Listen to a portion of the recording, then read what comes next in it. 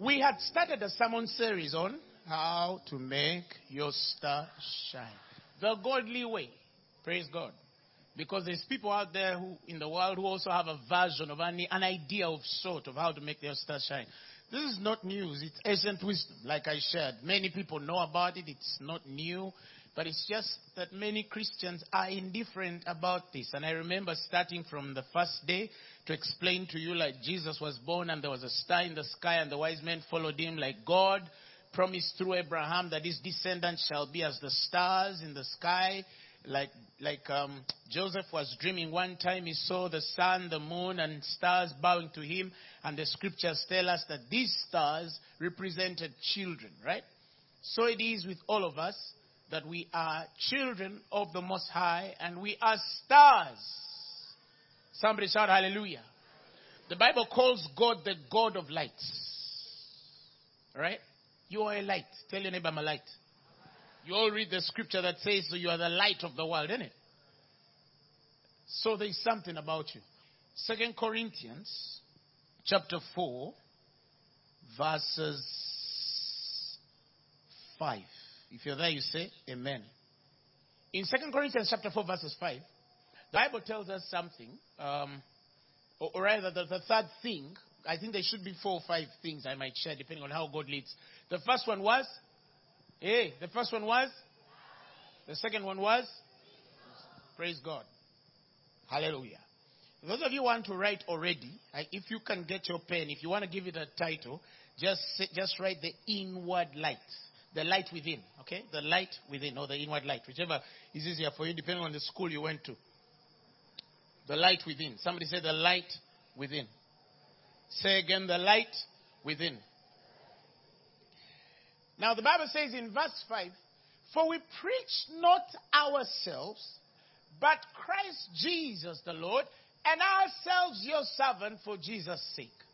And the Bible says, for God who commanded the light to shine out of darkness, the God who commanded light to the God who commanded light to shine out of darkness, the Bible says has shined in our hearts He has shined in our hearts to give the light of the knowledge of the glory of God in the face of Jesus. Somebody say to give the light of the knowledge of the glory of God in the face of Jesus. Shout hallelujah. Shout hallelujah. Now the Bible says, if I can read it from the Amplified, he says, for God, verse 6, who said, let light shine out of darkness, has shone in our hearts as to beam forth the light for the illumination of the knowledge of the majesty and glory of God as it is manifest in the person and revealed in the face of Jesus Christ. However, the Bible says, we possess this precious treasure. Which treasure? The light, right?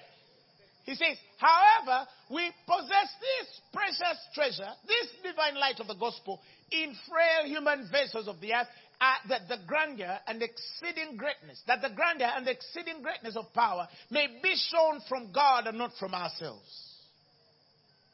In other words, the only reason why you have a body is that the exceeding greatness of power may be shown to be of God. Somebody shout hallelujah. That's the only reason why you have a body. That when glory is manifested, they'll say, you know what? We have to admit, this is God. A human being can't do this. It's the only reason why you have a body. It's an unearthen vessel. Somebody shout hallelujah. Hallelujah. Shout hallelujah. Now, I've come to talk about the light within because, yes, we're talking about servitude, right? We talked about wisdom, which is beautiful. But many people do not understand the light within. Of course, as I continue to share, you're going to realize that I'm going to use certain scriptures I think some of you know, some even can repeat off head, but you may not have understood them the way they're going to be shared tonight. To the glory of God. Shout hallelujah. Shout hallelujah. Shout hallelujah. Now, let's open our Bibles to 1 Peter. Many of you know, and have read, that you are a chosen race, a royal priesthood. Give me the amplified of that. He says, you are a chosen race, a royal priesthood, a dedicated nation. He says God's own purchased special people. Somebody say I'm special. The Bible says that you may set forth the wonderful deeds and display the virtues. Now listen, you may display the virtues, number one, the perfections of him that called you out of darkness into his marvelous light. You understand? That's why you're created. That's why it's a general scripture. Everybody knows that. Well, I believe many of you who have been under this ministry for some time or listen to this message know that. Praise God. But it's important for me to begin from there, at least to help some who either do not know these things and we don't want to assume obviously, but also to give us a certain grain of foundation in the thing that I want us to define. Praise the Lord Jesus. There is nothing as powerful in this world. Nothing as powerful in this world as the thing God has placed inside a believer. Praise God. Praise the Lord. There is nothing in this world. And I'm going to say that because I assume you know that, but as I continue to explain again, you're going to understand that many of us had a very little knowledge and consequence of this thing. You know, it's one thing to know something in your mind, and it's another for that thing to sink in your spirit, for it to be a revelation in your spirit. Praise the Lord Jesus Christ. Many people say, oh, I'm more than a conqueror, but then they're not conquering. Yeah, I'm healed, but then they're not what? Healed. Oh, no. Some, it's only a matter of time and process. The manifestation comes through, but some conception will never come. And some stay no more. Even with the knowledge that we keep on preaching every other day. And that's the beauty with the Bible. That's how I know that you can't run out. Because it's relevant in every situation. Praise the Lord Jesus. Because we continue to cast light on your souls. To give understanding to your mind. And revelation to your spirit. Somebody shout hallelujah. Now, I read for you earlier on that you have this treasure. The God who commanded light to shine out of darkness has shined in your hearts. He gives the knowledge of the glory of God in the face of Jesus. So what's the essence of the latent, regenerated Spirit of God? To show forth the glory of God. If men want to know what is glory, they just have to look at you. Praise God. And I've read for you in Peter, he says that you are a chosen race. He says a royal priesthood, a dedicated nation. You're dedicated. You were dedicated unto God. God's own purchased special people. He says that again, to the intent that you may, the Bible says that you may set forth the wonderful deeds and display the virtues and perfections of him who called you out of darkness into the marvelous light. Let me talk about displaying perfections. How does a man speak of display perfection in an imperfect body? You get my point? Of course, our character is one of them, and that's wonderful. The Bible says that you've been purchased, you've been bought, so honor God in your body, right? Our character, the way we respond to things, all of that defines the glory of God. But I want to take this thing a bit higher than usual definitions of perfection. Now, to men, the way men define perfection is not the way God defines perfection. And you would be amazed that many Christians define perfection like men define perfection, not the way God defines perfection. You understand what I'm saying? Perfection of men is anything that looks pleasantly upright and true. Even people who don't know God can say that is perfect. That's a perfect answer. In the world, there is something men define as perfection. But according to God, God's definition of perfection, it's not the way men define or understand perfection. Because when men define perfection, they have a relative understanding of what is truth. Even though truth is supposed to be absolute. That is why we have different views about God, about life. That's why people don't believe in God. But they have a definition of perfection. People don't believe in this gospel. But they have a definition of perfection. And this is the true definition of perfection in God. The true definition of perfection in God is when a man learns to fully understand and reconcile his person with his manifested purpose. The person of God with his manifested purpose. God is a God of purpose. You understand? He's not just a God who wakes up to live and exist without purpose. Our God is a God of purpose. Praise the Lord Jesus Christ. And the fulfillment of manifestation in his purpose, according to his nature, his person, is what we define as perfection. Who has understood what I mean? Okay, let me go a bit deeper. The mind of God, okay, the way the mind of God works, or rather, if a man should say, I want to understand the mind of God pertaining anything or pertaining life, okay? No man can access the mind of God by simply taking time to study the mind of God as one who is separated from the same mind. Am I making sense? Some people, for example, this is right. This is where I'm standing, right? Let's just say this is God, and they're here.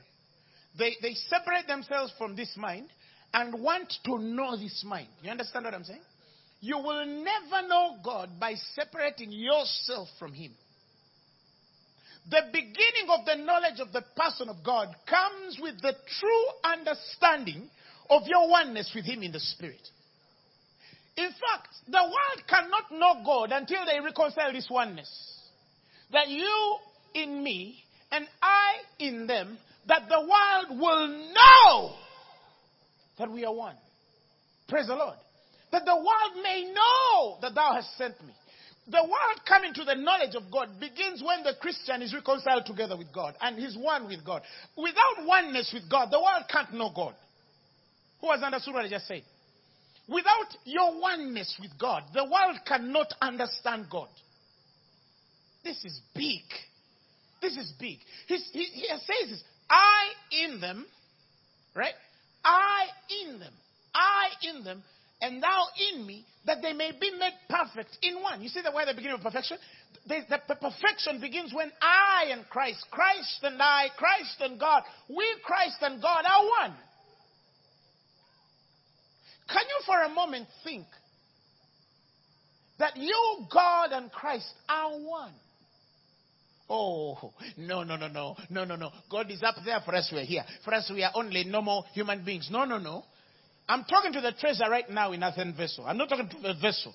If you are in the vessel realm, you will not understand me. You understand? I'm talking to the treasure in the vessel. That treasure is 100% with God. That's the beginning of oneness. And without the revelation of oneness, we can't even define truth and perfection, or even the person of God. Who has understood what I just said? So we seek the reconciliation of making men understand that even though you're walking this normal life as a normal human being, you are not alone. You are not of your own.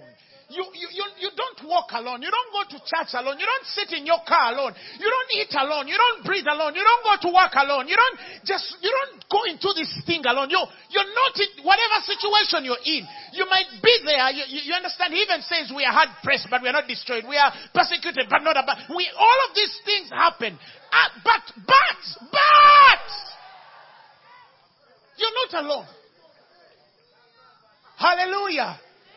Some people say, oh, God, I'm going through something. Come and help me. Wow! How can you call who is with you? Hallelujah. Who is in you? Now, let me give you this reconciliation. Please don't lose me here. Access has principles, right? You're given, but to access what is given is a principle thing, right? You get my point?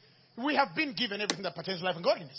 But to access everything that pertains to life and godliness involves certain principles. You understand what I'm saying? You've been blessed with every spiritual blessing in all places. You have been given. You are blessed. You are this. Yes. All of this is true.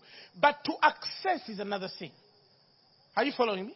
Access has a principle. And the most distinct principle of access is the spirit of faith. Okay?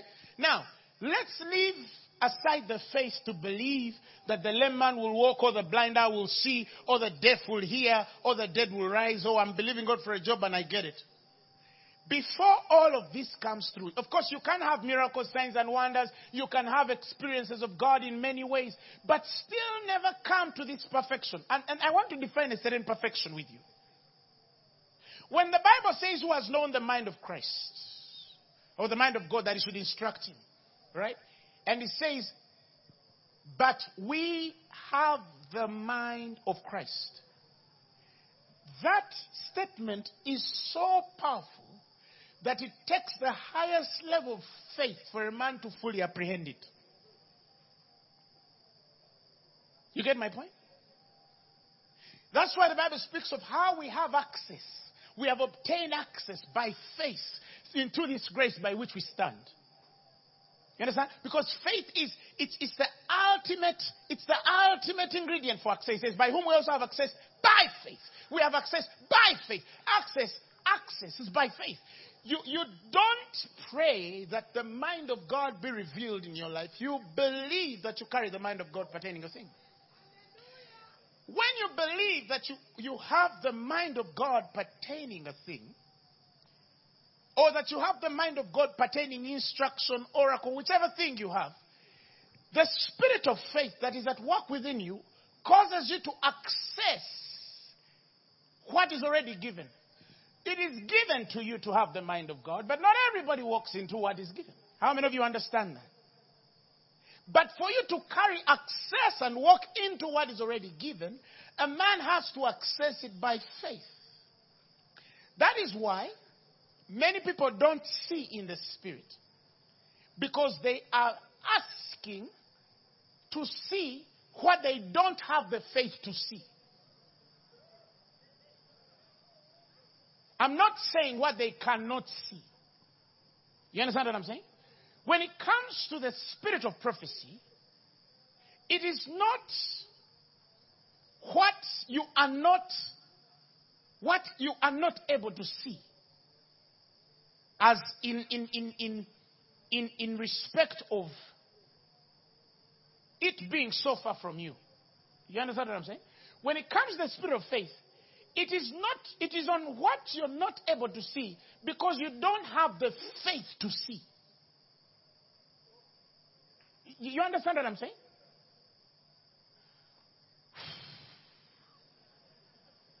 Okay, let me explain it another way.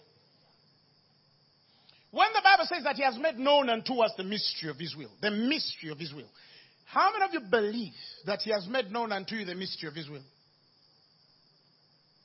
Now, don't think that the word mystery there used is semantics and English language, just grammar. No. There's a difference between him showing you his will and the mystery of his will. You get my point? There's a difference between him simply telling you this is my will for your life and him explaining to you the mystery of his will. The secret of his will. Who has understood what I just said? God can make you know his will. I want to do this. Making you know the mystery, making to you known the mystery of his will means he goes to give you the explanation of why he wills a certain way. And that reality is not a present continuous experience as you relate with God. It is a past tense experience of a man who has entered this realm of understanding. This is a place that every man has to go. You understand what I'm saying? The spirit world is so open for a man who carries the word. That is why it says very clearly that the word of God is a double-edged sword. It cuts asunder, separates the bone and marrow, exposes our hearts. It separates the soul and the spirit, and of the joints and marrow, and is a discerner. The word is a discerner of the thoughts and the intents of the heart. There, I'm not now in the realm of prophet. I'm in the realm of the word. And the next verse says, and nothing and not a creature exists that is concealed or hidden from his sight. But all things are open and exposed. They are naked and defenseless to the eyes of him with whom we have to do the word. Now, it's one thing for some to be naked, but with defense. With defense means that you can behold its nature, but carry not the grace to change its form.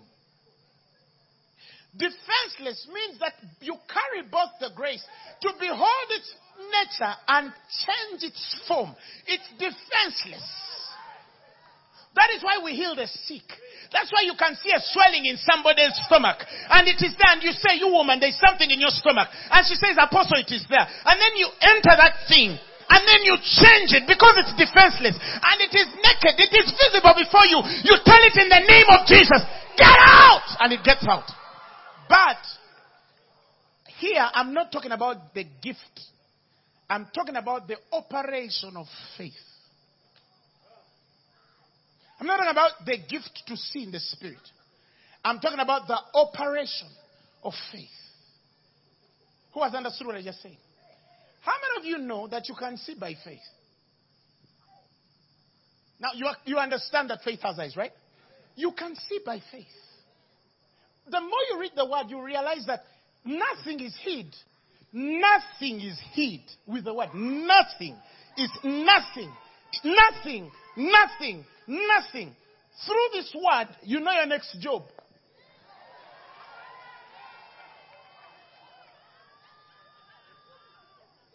Apostle, I'm torn between two decisions. And you have the mind. You have the mind. And you're torn between decisions when you have the mind. Is that even possible that you do not know what mind you have? So how do I reconcile these two?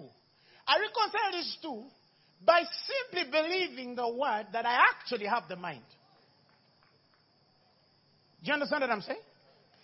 That's how we demonstrate power. We don't demonstrate power hoping that God will move. No. That is not faith. You get it? Faith is not hope. Faith is the substance of hope. It's the creative material of hope. Do you understand what I'm saying?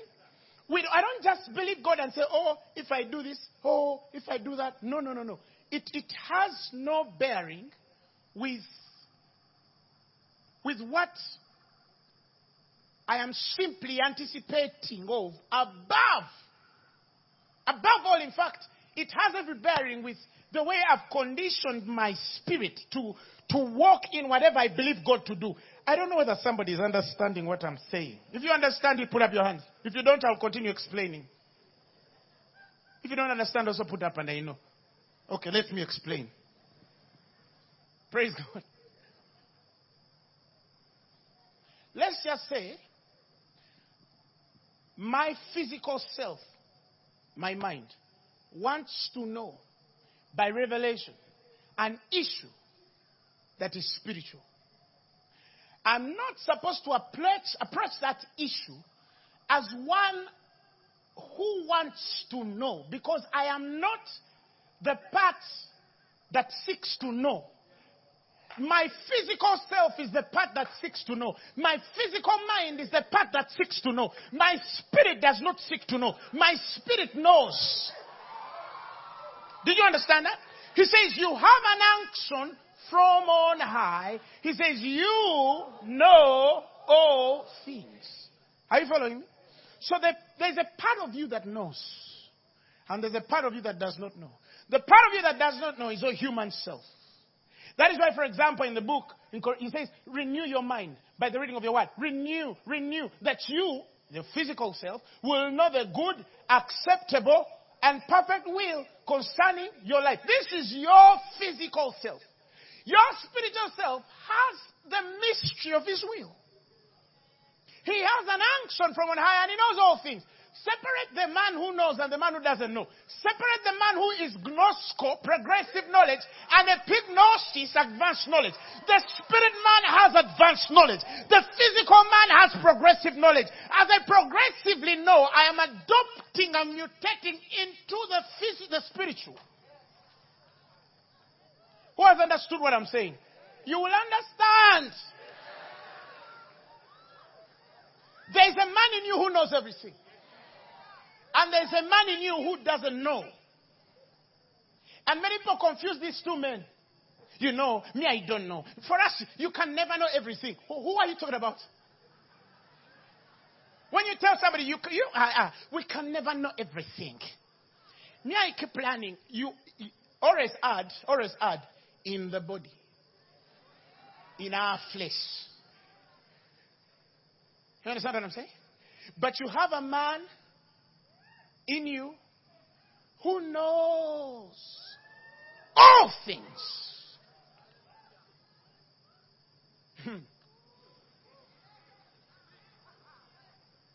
What your human self is believing God for, this man in the spirit has believed.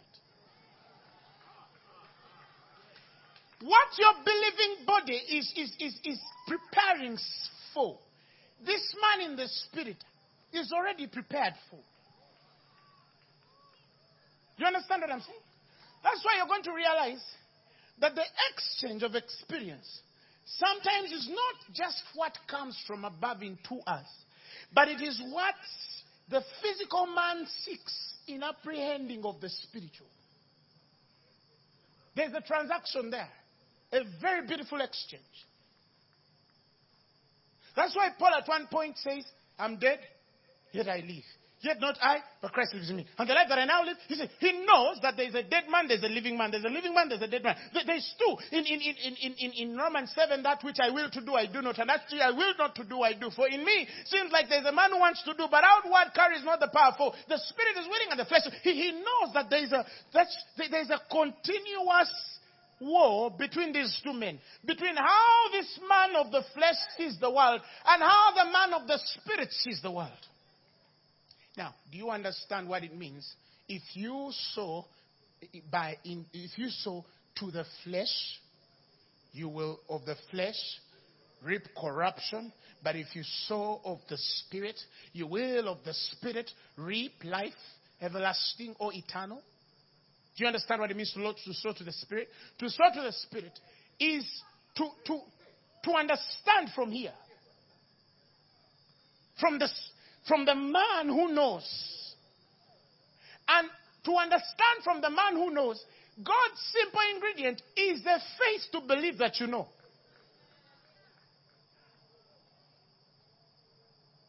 I wish you understand what I'm saying. For example, let me give you an example. I'd planned to teach. And teach all through the whole service. That's the physical man. You understand what I'm saying? That's the physical man. He had planned to teach all through service. But if I don't understand this clearly, I might confuse myself that I am led by the Spirit to preach in the service. You understand what I'm saying? The spiritual man in me, he's too fast for the physical man to judge his actions. Because the carnal mind cannot receive, neither discern the things of the Spirit. The unregenerated part of me cannot discern the things of the Spirit. You understand? Now, that's the beginning of liberty. The beginning of liberty is when my physical man is submitted enough to the spiritual man to do whatever he wants when he wants it, because occasion serves a man who is aligned to the true desire of God. Why? Because this man is born of an incorruptible seed. Follow me. You understand? He cannot imagine corruption. One of the events where we've seen demonstration of spirit, but that it ended up as a fleshly encounter. That is the place where the spiritual man is trying to do something, but the physical man carries not the renewed mind to reconcile wisdom and maturity with the workings of the man of the Spirit. So I'm not saying that every demonstration of Spirit is spiritual. It can begin from a carnal perspective because it's gifted. But usually, every demonstration of power is to the profit withal. That's what the Bible says. Whoa, we. Now, if I have a situation where what I'm demonstrating as a spirit man carries no bearing with the physical, it only means that the physical man needs to grow and mature into understanding that this man of the Spirit can only demonstrate in the oneness of purpose, not simply the desire to. Because in him, there cannot be a carnal desire to. Why? Because he's born of an incorruptible seed. The seed in him cannot yield enough corruption to demonstrate what is not aligned to purpose. So the place of faith here for the man of the Spirit is not simply to believe God to do. It is simply to walk in already what is already ordained by God to do. This is what they call perfection.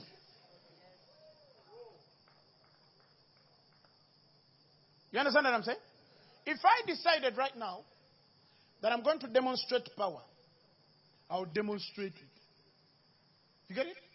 If I decide that I'm not going to demonstrate power, I'm not going to demonstrate it.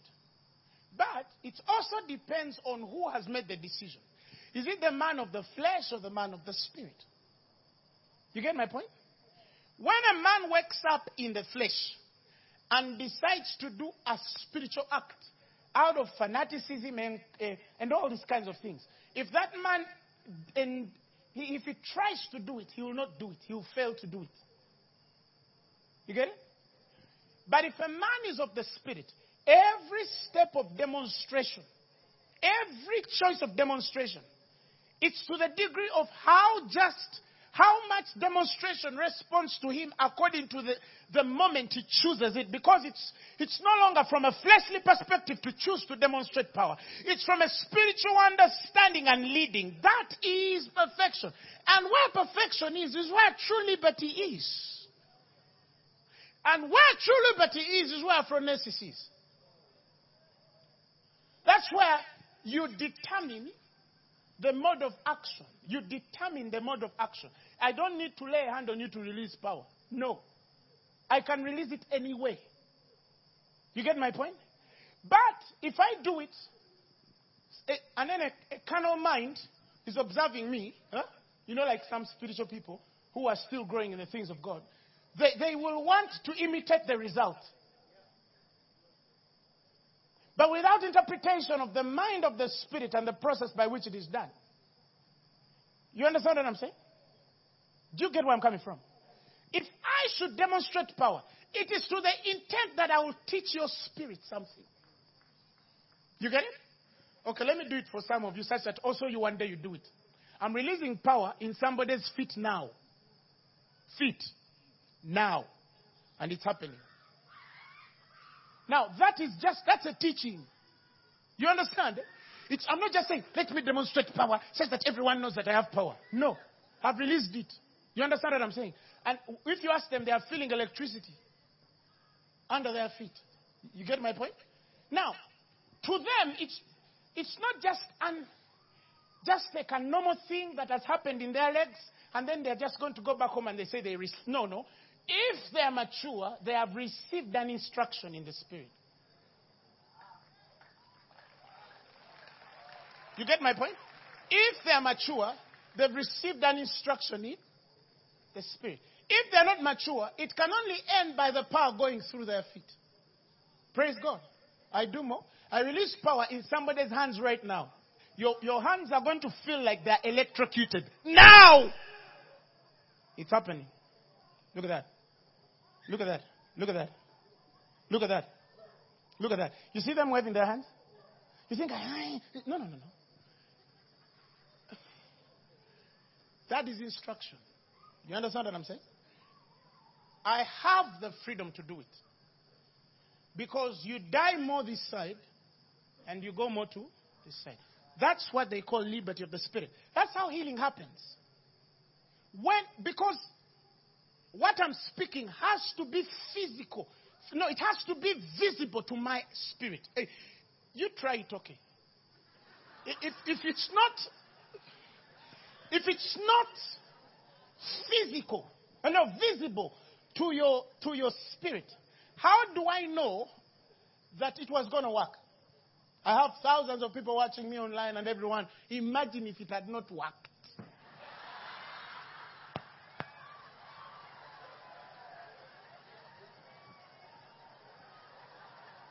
Apostle.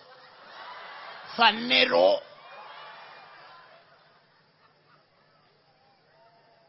This is the boldness we have in God. Hallelujah. This is the confidence that we have in Him. Hallelujah. That we know that He heareth us. We know that He heareth us. That's the confidence. That's the confidence. Praise God. And if I want to increase it, I can also what? If I want to reduce it, I can also what? Reduce it. You understand what I'm saying? You get to a point where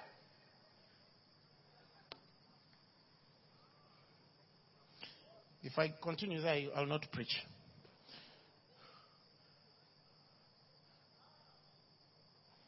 In John chapter 12, 25, he says that he that loveth his life shall lose it. And he that hateth his life in this world shall keep it unto life eternal. The Greek word there for life is suke. That is the breath of life. The thing God breathed in Adam in the beginning. The thing that vitalizes human breath in whatever exists as living. That's called suke, right? You breathing in and out, that life, right? If you stop breathing, you die, right? That's physical.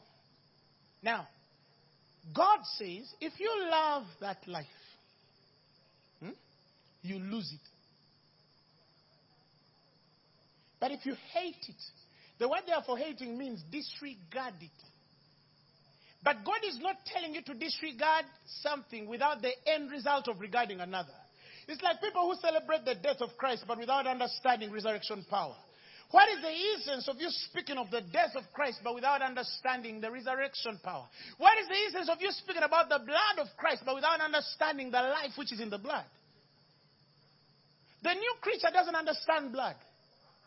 The old creature understands blood because Jesus died for that creature which was a sinner in the flesh. This man understands blood. This man doesn't understand blood because he's born of God. He has never known sin. That which is born of God does not commit sin. It cannot. Because his sperm permanently abides in him. The life of God. He says, no one born, this one, begotten of God, deliberately, knowingly, habitually practices, for God's nature abides in him. His principle of life, his principle of life, the divine sperm remains permanently within him, and he cannot practice sinning because he is begotten of God. This man cannot relate with God on a blood level. He relates with God on a life level. But when a man is here, of course he will relate with God from a blood level. And it's beautiful. We love the blood. We sing the blood. I still sing the blood. I celebrate the blood. I thank God for the blood. But only as it leads into life eternal. If it cannot take me there, then it's not sufficient. It's not. What is it what is it for if it is shed, but it cannot give me life? What is the essence of Christ's death if you cannot experience the resurrected power? Are you following what I'm saying? Now, of course, many people, when they tell them, lose your life, hate, suke, many of them start to hate the way. Or, because many of them disregard suke, like God has taught us, many of them think that we're also supposed to disregard the life of God which is in us. Because many people don't know the difference between Zoe, the life of God, and Suke, the life of man. Because they read it in English. It's all in English called life. You understand what I'm saying? So there's two words in the same English language that mean life.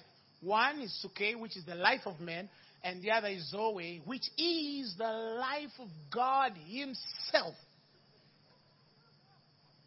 Hallelujah. It's the life of God himself. Himself.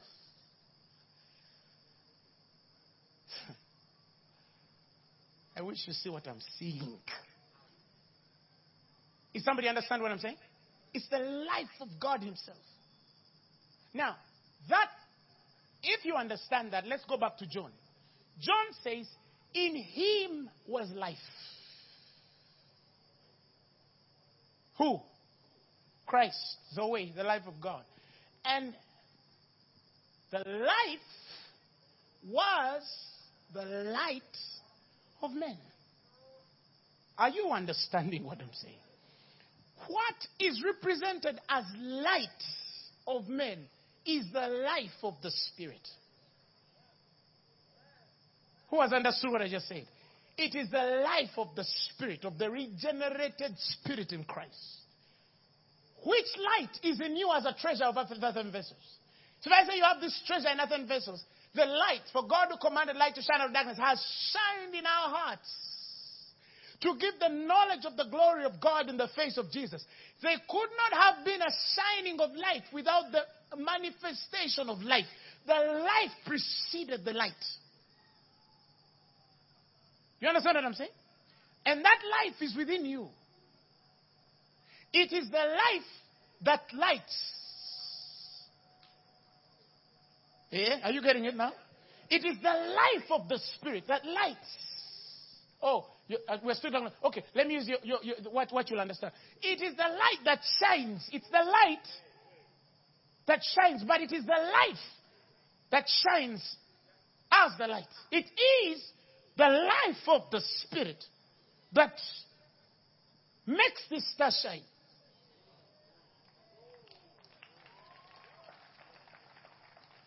Have I made sense?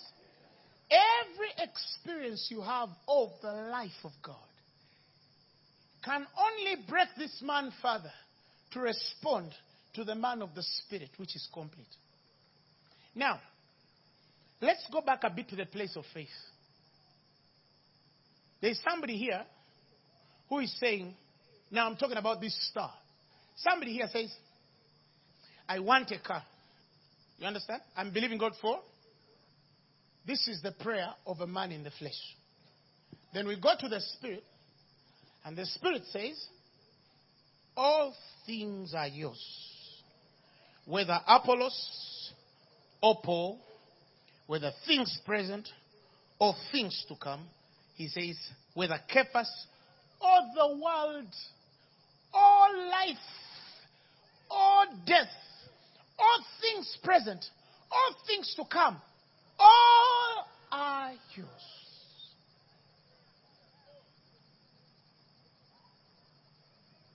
Somebody came yesterday and they were crying. Don't worry, I'll not mention their name. I called them, asked them why crying. Said they stole my phone. Don't laugh. They didn't cry because they didn't believe they were going to get back, but they were angry at the person having taken their phone. But you see, I went back to how I was years ago. I was also exactly like that years ago. You understand what I'm saying? If somebody takes your phone, for example, what are you going to miss in your phone? Text messages, right? Phone numbers, right? WhatsApp videos and pictures. Very important documents. You understand? Now, can you open your eyes for a moment to understand that those WhatsApp messages are still yours?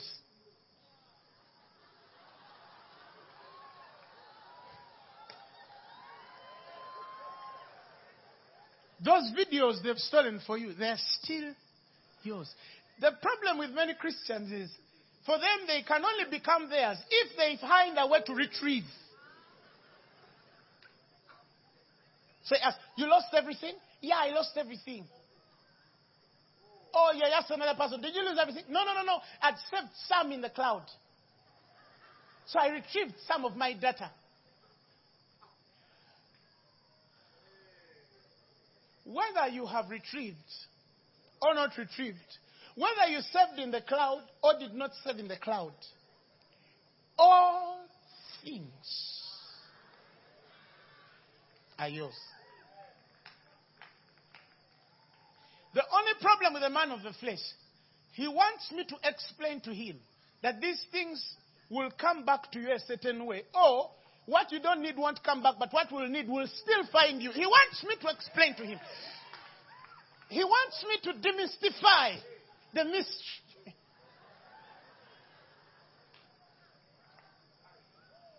You didn't lose a job. No, they fired you. Yes. That's understanding in human sense. You understand what I'm saying? But this man still has a choice. Because even the job is defenseless. Even the thief who has stolen your phone is defenseless. Even the phone they've stolen. Now, when they say the wealth of the wicked is stored up for the just, the wealth, for example, of the wicked, it's stored out from the just. Let me explain. Many of you have read that scripture, right? But I bet some of you have not read it in the Amplified. The Amplified says, the wealth of the sinner finds its way eventually. Do you know what it means? Let me explain it. Somebody steals your money. They have sinned, right? That's the wealth of a sinner. They go with it to massacre. Right? Then they give that money into a shop to buy something. Right? And that money sits in a shopkeeper's desk. It is there, but it is, for it, its brain. It's trying to remember the way.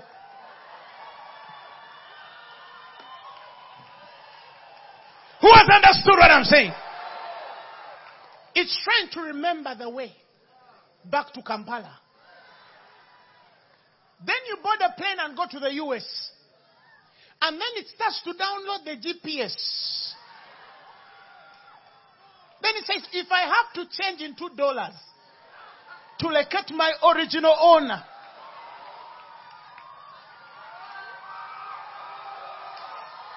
the Bible says it finds its way eventually into the hands of the righteous.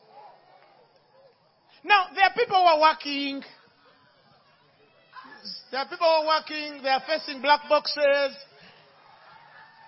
They have funny gods in their houses. They are doing like this. But the money is like, it's looking like this to see whether they are seeing it and then. Glory!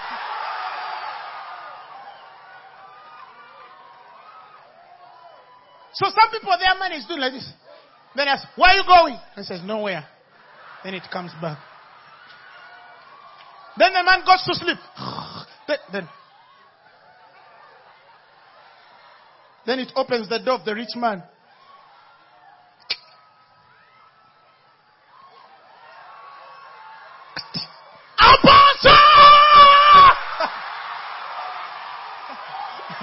Tell somebody it is the life of the Spirit. How can you be poor? How can you be poor? I cannot be poor. All things are mine. All things are mine. All things are mine. That's why I shine. Because they're all attracted to me. Surely goodness and mercy shall. What do? They follow you. All things are yours. Money follows you. You're a magnet. Success follows you. You're a magnet. Wisdom follows you. You're a magnet. Glory follows you. You're a magnet. Anointing follows you. You're a magnet. Peace follows you. You're a magnet. Happiness follows you. You're a magnet. Joy follows you. You're a magnet. Why? Because all these things want to attach themselves to the life. Creation groans. Creation is groaning for the manifestation of the heroes of God, the mature, the ones who have understood. Even these trees, when they look, they're saying, Apostle, preach. They might not be moving, but they're excited.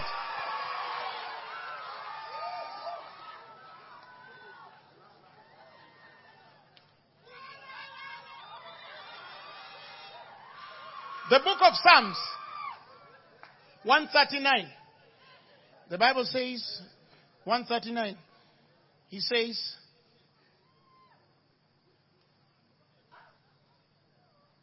let's begin from verse 14. 139, verse 14. He says, I will praise thee. Now listen. For I am, you know that, fearfully and wonderfully made. But many people ignore the next line.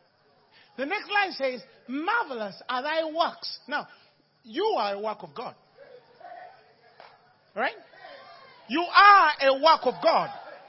And it says, marvelous are his works. That means you are a marvel. That means when people look at you, they're like, say I'm a marvel.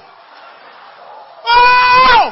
Katalabaye sobata. Listen, I'm a marvel. I marvel people. I marvel things. Now, let me explain what that means. It means when you're walking on Ginger Road and the GLC Mercedes-Benz is looking at you, it's the one which does like this.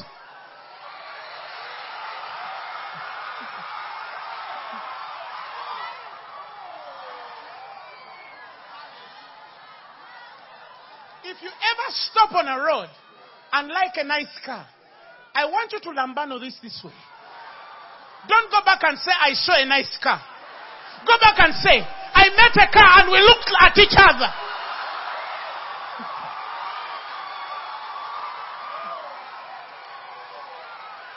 I looked at a nice house and then I looked at it and I said, wow. Even the house was like, whoa.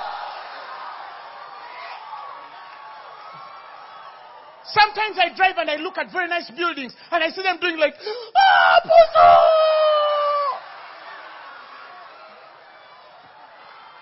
Come on, come on! Get this thing in your spirit, come on!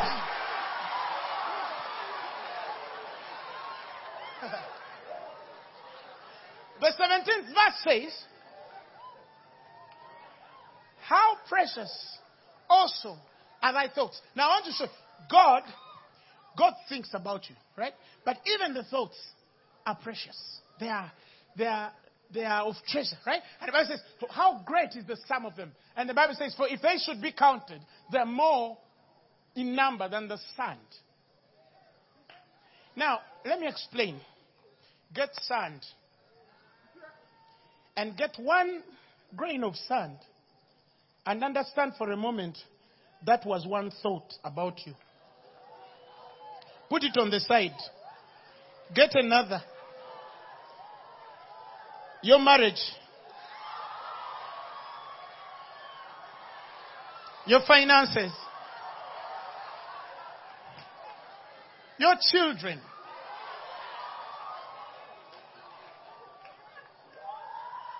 Your shoe.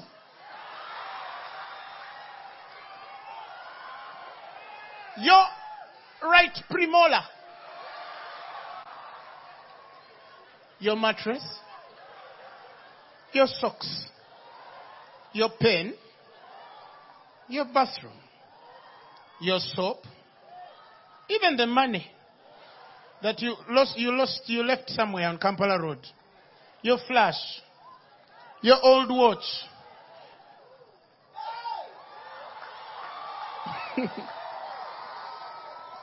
And there's still more to think about you. Why do you even worry? Do you see how you have to shine? Because he maintains your lot. Maintains your lot means he gets to everything of yours and makes sure It is in the perfect order. But how come nothing is in my perfect order? You have not yet understood it. Access, faith. It's not going to work because you've seen it. It's going to work because you've believed it. From today, start to believe that everything that pertains to you, that says, He shall perfect that which concerns me. You cannot be like that and worry about your spouse. No. He'll be fine. He'll be fine. She'll be fine. Oh, sorry, we had your family. No. God is maintaining.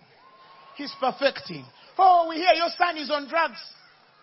Darling, my son is fine. Why? That thought was recorded. And there are many more thoughts.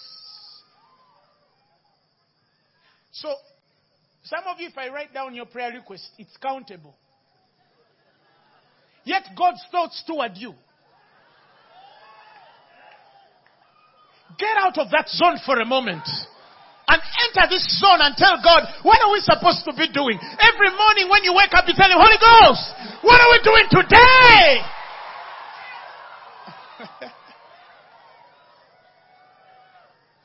Isaiah 43 verses 1, it says, but now, I love the Amplified. The Amplified adds, in spite of judgment, in spite the fact that God had judged Israel in the past.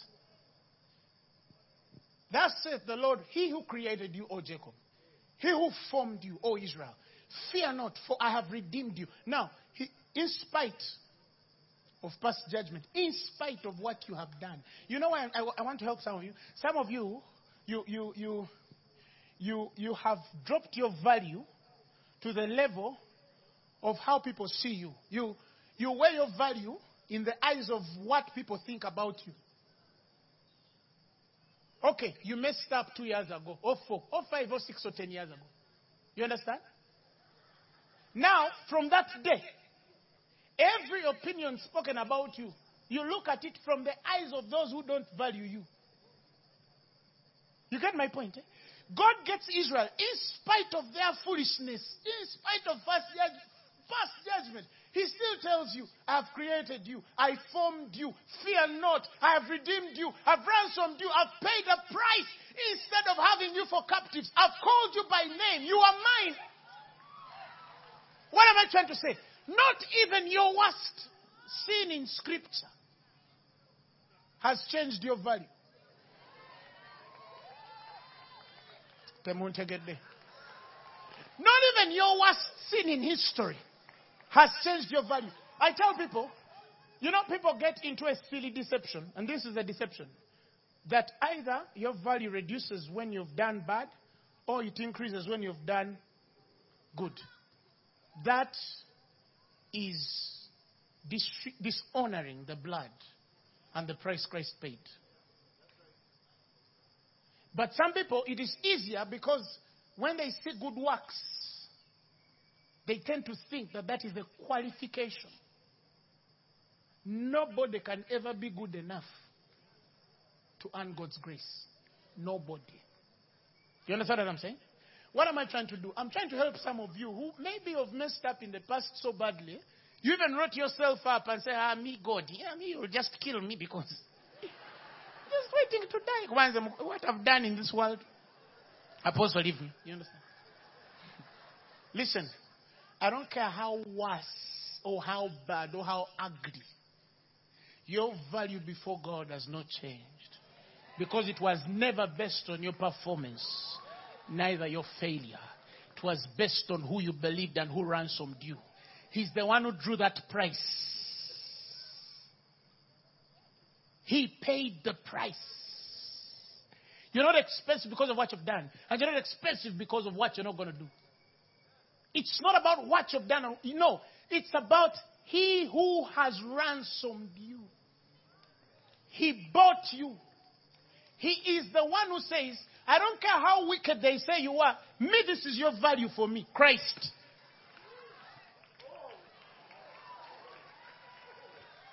Do you understand what I'm saying? He looked at Jesus and looked at the light within you that should come, and He says, no, There's nothing that can redeem this kind. Myself in the flesh for this man. Your value hasn't changed. Praise God. Let's finish maybe because of time. Verses 3.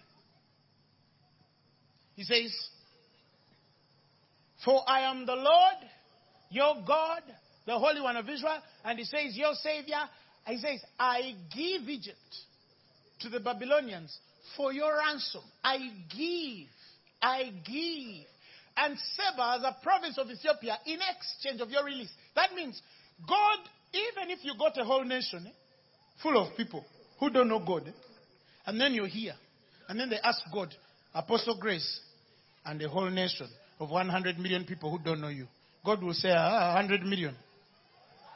Apostle. Somebody scream and say hallelujah. God would give up nations for you. He would give up men for you. There are even people who will die for you. I also don't know why, but that's so. Praise the Lord Jesus. Stop looking at the things without. Look at the light within. Look at the life within. Access this by faith. Like a proclamation is made and God affirms and confirms the affirmed experience of what is in his mind. So it is supposed to be the life of every believer. You're supposed to live a present, continuous life of glory to glory to glory to glory. You know, there are some people who say, you know, sometimes things can come and then, listen. Okay, you preach those lines. We have better lines. Praise the Lord. We are persuaded of better things that accompany salvation.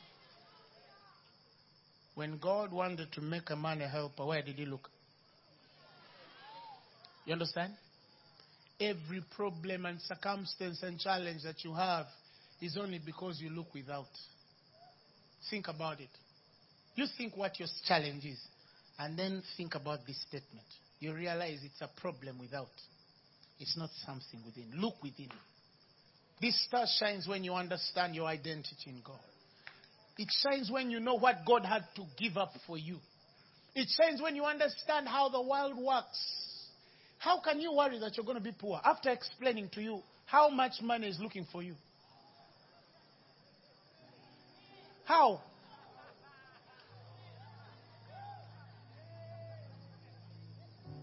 If your car knocks, you'll get another one. If your house falls, you'll rebuild another one. All things are yours. Open your mind and your spirit to get this. Hallelujah. You know why I preach this? It's because I've seen men who have gone for interviews, and the moment they go for that interview, they feel they don't qualify. I've seen men who have entered marriages and they feel they don't qualify. I've seen people who have gone into contracts and they say, this is too big for me. I don't have this level of education. That's why you're there. To the glory of God, that men will know glory. Didn't he say that this light is shining out of you to give the knowledge of the glory of God? Did he not say why you're peculiar and special people? That you should proclaim forth the praises of him that called you out of his darkness into his marvelous light? That's why it's yours. That men will understand that the books of this world have an end, but God doesn't. That men will understand that the systems of this world have an end, but you are not limited by them. Oh, whoa! I don't look at myself and think. One time, my last job, somebody asked me, in the last interview, when I was working with a certain bank, the man asked me, how much can we pay you? I laughed. I told him there is no amount of money you can pay me that can equal to what I'm going to give your organization. It's not there. Just give me as you feel. Me, if you're not giving me this money, I'm not going for that job. Because you don't have purpose. We didn't go working because we were just desperate men looking for jobs. We had purpose. We went to save souls and serve our parts too. So that our children will know, oh, my daddy was once a banker. Yeah, that's it.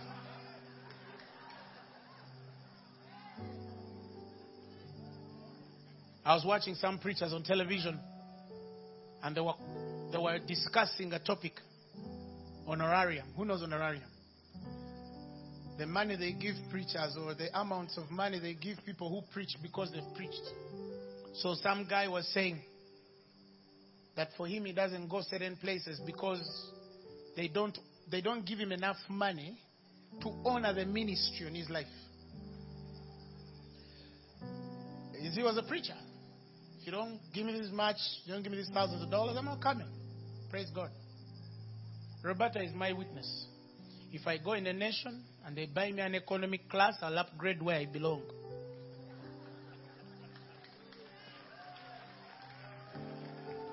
Because there is no amount of money they can ever pay Apostle Grace. It's not there. I don't reap where I sow. I reap what I sow. You get my point? Whether they get me a hotel or they don't, that's their problem. Whether they send a limousine to pick me up or they send a guy on a bike, I'll sit on it if I have purpose. Because for me, whether I go by a bike or a motorcycle or a limousine, if God has sent me a place, He has sent me. One time I was going to preach and this man told me, so how much can we give you? I told him, sir, you can't pay me. Usually, how much do you preach for? No, you don't get it. You can't pay me. After preaching, the man said, you have preached way deeper than men who ask for tens of thousands to preach even before they start preaching. And I told them, Phaneroo.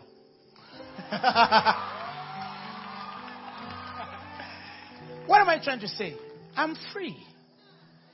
I am free. Praise God. I am free. I know who holds me. Whether they pay your fees, if they don't pay, look up. If they pay your rent, wonderful. If they don't pay your rent, look up. Oh, they have my money, let them pay you. If they don't pay you, look up. Somebody told me, oh, I'm stuck in my business. All my money is held up in loans. I said, you're sick. How can you be limited because people have your money? Come on. There's an endless flow here. Go for more while you wait for them to pay. Okay, get to your feet and we pray. I want you to speak in other tongues. If you don't have them, speak in your English. All for me. All for me. All for me. Things are turning around for me. All for you. I'm prophesying on your life. All for you. All for you. Things are turning around for you. Somebody say, all for me. All for me. All for me. Things are turning around for me. All for me. All is 3 letters, but it's everything. Sing it from your spirit. Things are turning around for me. Somebody say, all for me. All things are turning. My finances are turning. My faith is turning. My health is turning. My ministry is turning. My things are turning around. Somebody sing, all for me. All for me. All for me. Things are turning around. Somebody sing, all for me. Sing, all for me. Something is happening in the spirit.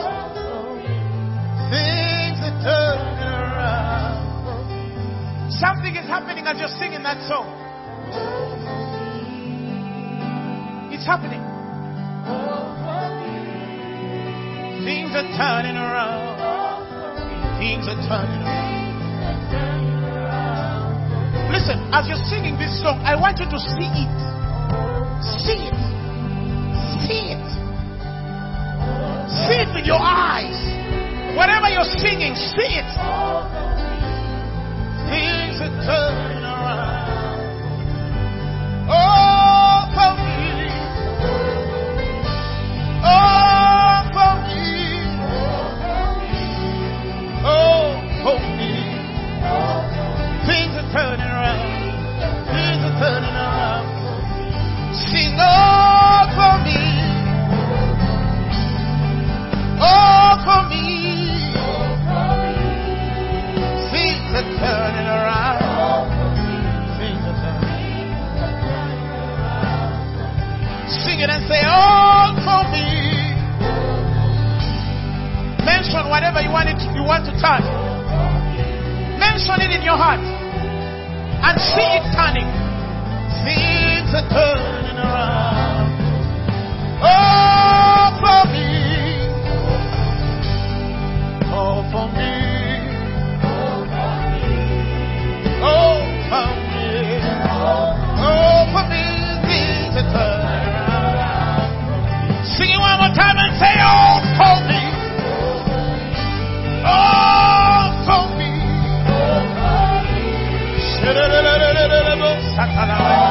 Hey!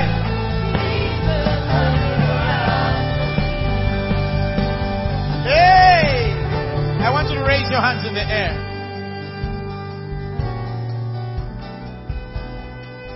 There is a release, there's a supernatural release, there's an anointing being released right now for the impossible. Start to receive it. Start to receive it. Prophets, if you're a prophet and you're here,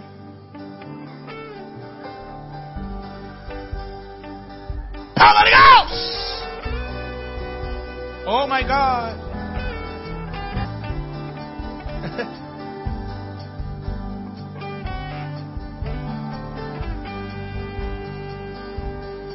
Evangelists, power of the Holy Ghost. Pastors, listen, this is what I see, and let me tell you what I see. The Spirit will confirm it.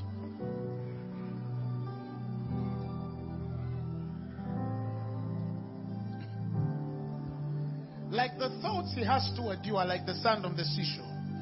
Some of you have been released in that liberty. And I might not have words to explain it, but I have the anointing to explain it. God, start to touch every man and woman that is to walk in this glory.